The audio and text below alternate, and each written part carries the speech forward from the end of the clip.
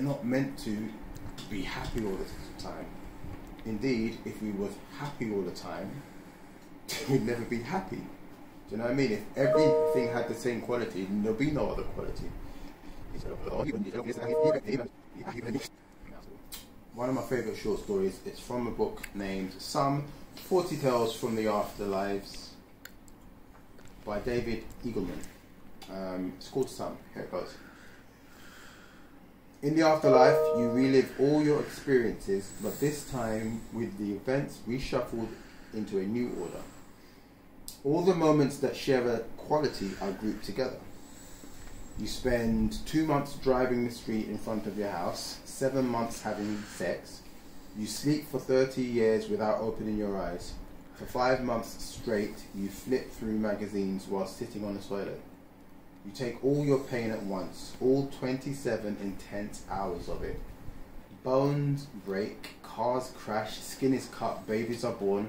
Once you make it through, it's agony-free for the rest of your afterlife. But that doesn't mean it's always pleasant.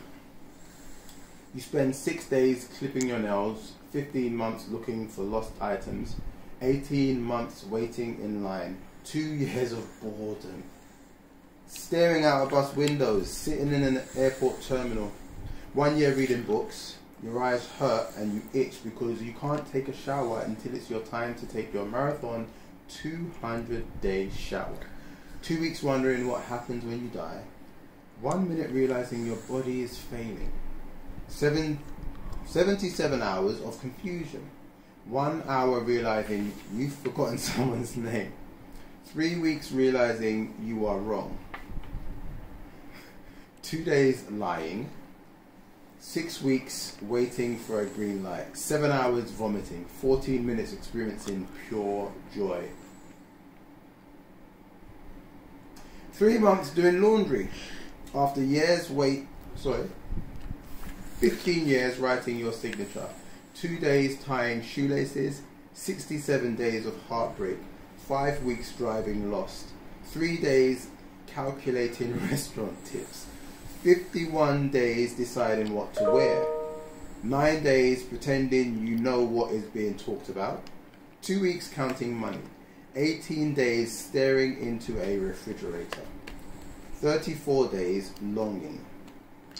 6 months watching commercials. 4 weeks sitting in thought, wondering if there is something better you could be doing with your time. 3 years swallowing food. 5 days working buttons and zippers. 4 minutes wondering what your life would be like if you reshuffled the order of events. In this part of the afterlife, you imagine something analogous to your earthly life, and the thought is blissful. A life where episodes are split into tiny, swallowable pieces, where moments do not endure, where one experiences the joy of jumping from one event to the next like a child hopping from spot to spot on the burning sand. Now, what I really like about this story, one thing that really stuck out to me was 14 minutes experiencing pure joy. It's a bit mad because a lot of people live for joy, live for happiness, and I believe there are doctrines or schools of thought that suggest the most important thing in life is to be happy. I think this is flawed, and actually, Serge, this is something that kind of I think leans towards your podcast, because I think these notions contribute very negatively to our mental health. We're not meant to be happy all the time. Indeed, if we were happy all the time, we'd never be happy. Do you know what I mean? If everything had the same quality, there'll be no other quality. So yeah, that really stuck out to me. The point of life to be happy, or is the point of life to love God, to know God, to serve God?